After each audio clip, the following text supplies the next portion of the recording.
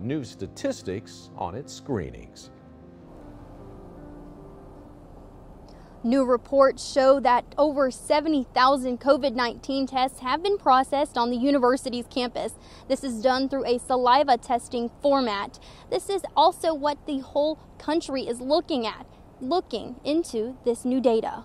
Our goal is not to open. Our goal is to stay open. On-campus testing at the University of Illinois at Champaign-Urbana now accounts for 1 to 2% of the total daily COVID-19 tests conducted in the United States. The U of I's SHIELD team has developed saliva tests and their own system for processing those tests. So far, students moving in are happy with the process, saying it only takes 6 hours before they find out their results. Everything else is pretty fast and runs smoothly. The testing is all done in their private lab on campus. The veterinary diagnostic lab has been converted into a COVID-19 testing facility. This does not affect Champaign-Urbana testing sites and wait times. This is a complete independent operation that the university fully funded to allow us to do this on our own. Data from the past 4 days shows that 30,000 students and faculty have been tested with only over 100 new positive cases. Because we get the test results back so quickly, we can isolate people, we can do contact tracing, all of those things interact non-linearly to bring the epidemic to manageable and safe levels. Data from the positive cases does reflect in the Champaign County total number of cases. The Champaign-Urbana Public Health Department has nearly 150 employees helping with contact tracing and education. We have